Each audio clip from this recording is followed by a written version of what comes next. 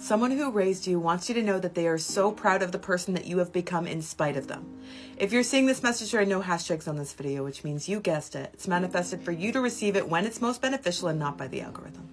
I'm channeling the energy of a connection that was formative to your upbringing. This could have been a maternal or paternal figure, but somebody who feels like they didn't do you a service or didn't allow you to feel like you had the structure that you needed in order to be able to grow and evolve. This is the energy that feels like they, from their perspective, attempted to be a good parent, but they always felt somewhat insecure in that role, as if they were an imposter. On the day-to-day, they did try to provide you some type of feedback or support, but there was always a sense on your side like they were, underrepresenting your emotions or not allowing your emotions to be heard.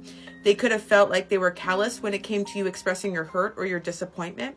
And it felt like this was someone who was somewhat shut off to you, even if you did have a legitimate grievance. It's as if you couldn't express this to them because they didn't have a place for it.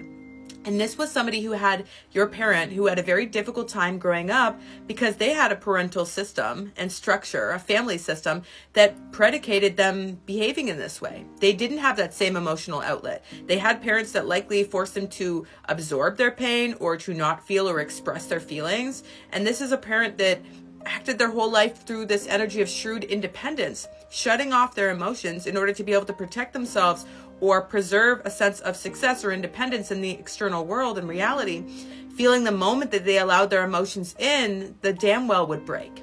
And they recognize now that this was a disservice to both themselves and you in your upbringing.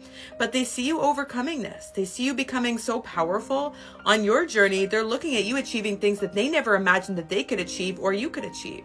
And they're watching you with so much pride and admiration. It's almost as if the roles have shifted. If this is resonating, like and follow for part 2.